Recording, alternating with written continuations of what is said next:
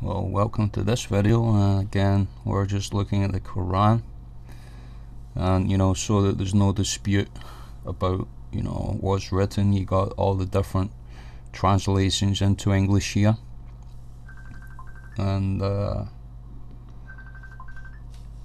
basically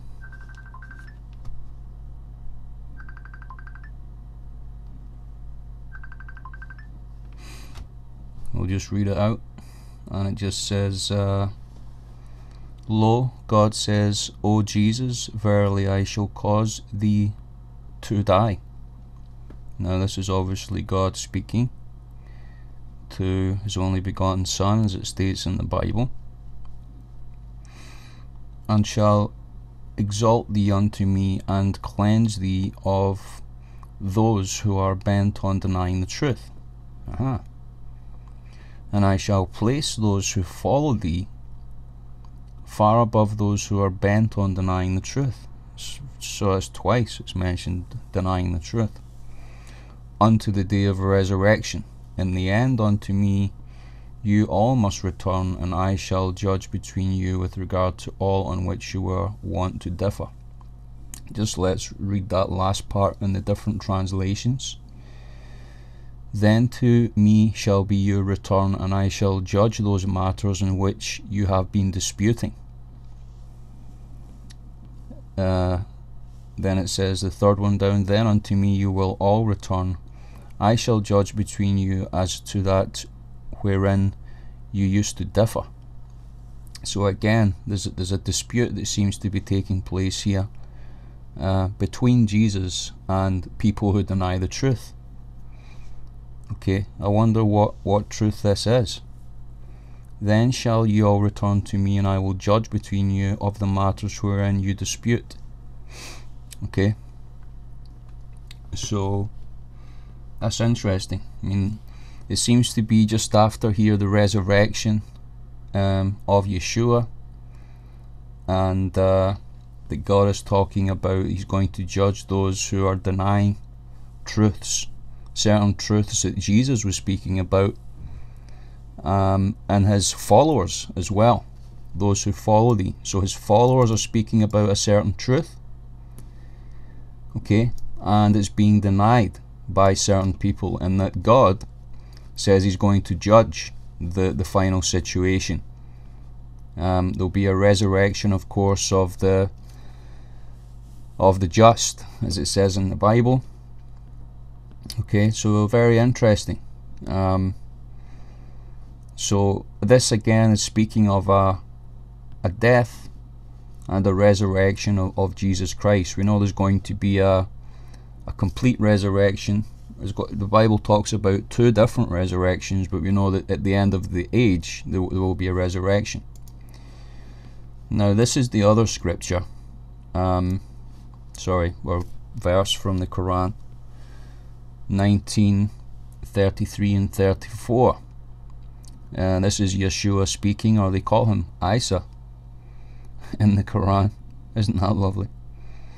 And peace on me. I mean, let's just talk about the real name of the Messiah in Arabic. We'll talk about that in a second. I believe it's Yesha. The Arabic Yesha and the Hebrew Yeshua mean deliverer, salvation, okay? But we'll look at that in a second. And peace on me on the day I was born, on the day I die, on the day I shall be raised up to life again. This is Jesus speaking. Such is Jesus, the son of Mary. This is the saying of truth about which they dispute. Aha! So we see here in verse 3, there's a denial of truth. There's things that are being disputed, and that in the end God is the one who judges all those who dispute against the truths that Jesus Christ speaks of. And now this is talking of Jesus himself, speaking of his death, burial, resurrection, which the Bible testifies to, which in fact the New Testament speaks of. just as it's prophesied in many different times in the Old Testament. Okay, and remember that the Jews, they didn't bear witness to this, except the apostles bore witness to it. So there is a distinction between Jesus' apostles or followers, okay, and just the Jews. I mean, you've got here, but they, the Jews, were deceptive, and Allah was deceptive, for Allah is the best of deceivers. So this is a verse here from Surah 3, 54, 8, 30. Okay, hallelujah. And so we know that Jesus talks about the father of lies, and Satan. And so it doesn't say that the father of Jesus in the Bible was a deceiver. It doesn't say that at all. So again, the Quran gives different testimonies about Jesus Christ, and this is why many Christians dispute that Allah is in fact a different God from Jesus Christ's Father, who's called I am that I am. The Yod He Vav He is the Father of Yeshua, of Jesus Christ. In fact, Yeshua said himself that I come in my Father's name, but you know me not. Another shall come in his own name, him you shall receive. He says this to the Pharisees. The Pharisees themselves weren't followers of Yeshua, but they were Jewish. Okay, but of course, just like in the story of Joseph, Joseph's brothers rejected Joseph to start with because they were jealous of him, and this is the reason that the Pharisees rejected Yeshua, because they were jealous of him. They were just jealous of him, of who he was, the works he did, the things he said, the fact that he seemed to have more authority than them. They didn't like that at all. Okay. You can read through this. I'll leave the links below, but you can clearly see that the dispute that's being disputed is Jesus' resurrection from the dead. Okay, Jesus' resurrection from the dead. That is what's being disputed in the last days. And yes, God will judge the situation, and one must know that. So although the Quran isn't a very accurate depiction, it's not a consistent depiction about Jesus' life, death, burial, his resurrection, his exaltation to God's right hand, even though it says it here, there are certain verses in the Quran which testify to this, which Muslims are very uncomfortable about. They, just like there's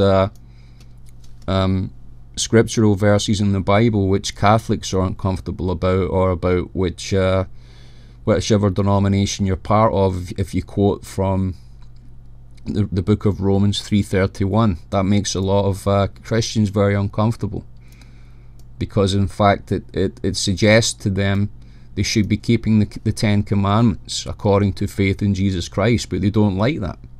They don't like that verse, you see. So it's just like this with the Muslims. You show them verses like this, and this is from their own book, and it's testifying about Christ's resurrection. This is the saying of truth about which they dispute. Okay, and so this is very, very interesting indeed. And here we see in other parts of the Quran, we've got Surah 287. We gave Moses the book and followed him up with a succession of messengers. And so this is why the Muslims must study the Torah. This is why they have prayers on the new moons, because it states in the Torah about the old calendar which the world had up until about the Roman Empire was a lunar based calendar. So even though the Muslims just have a lunar calendar, and the Catholics and whatnot, they have the solar calendar. God's calendar is a solely lunar calendar. It's both of them, because it says in Genesis 1:16, to 18, that God created the sun, moon and stars for days, years, for signs and seasons. Hallelujah. And so they must read the Psalms as well, as it says here in the Koran, Surah 4, this is the verse. And then it also says about the gospel, it is he who sent down to thee step by step in truth the book confirming what went before it, and he sent down the law of Moses and the gospel of Jesus before this as a guide to mankind, and he set down the criterion of judgment between right and wrong. So the gospel of Jesus Christ is about his life, his death, and his resurrection, just as it says here. Blessed is the day I die, blessed is the day I'm raised up to life, sits at the right hand of God. This is what they dispute about. This is what the Muslims dispute about, and God shall judge the situation. In fact, what the gospel says is that all those who accept Jesus Christ, that the death, the burial, the resurrection that he did at Calvary, if you accept that blood sacrifice for your sin, what you're actually saying is that you're acknowledging that God sent you a lamb to take away your sin, and that Yeshua, Jesus Christ, is in fact the Messiah, as it also says in the Quran as well, okay, that he is the Messiah, which I can show you. Okay, as it says here, I believe it's the Surah 4, Woman 169. The Messiah, Jesus, the son of Mary, it says Isa in the Arabic, but it should say Yesha, which means deliverer. The son of Mary was God's messenger, and his word committed to Mary. His word is also called the Word of God. There it is here, 171. The Messiah, Jesus, son of Mary, God's messenger, and his word.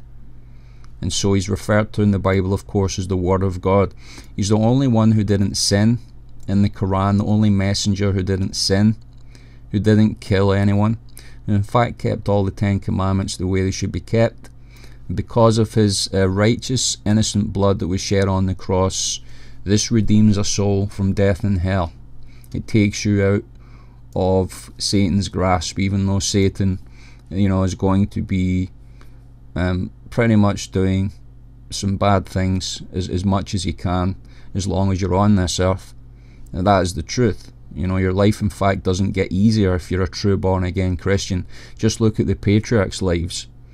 Forget your Joyce Myers and your Benny Hinns. These guys are far from God's kingdom, and they in fact are doing sin all the time, and they in fact are not even born again. I don't believe they're even born again. How you can make millions of dollars out of the sheeple and still state that you're a born again Christian and sin all the time. Even the Bible says that if you go on in your life and you hide your sin and you don't confess your sin, then you shall not prosper. That's what it says.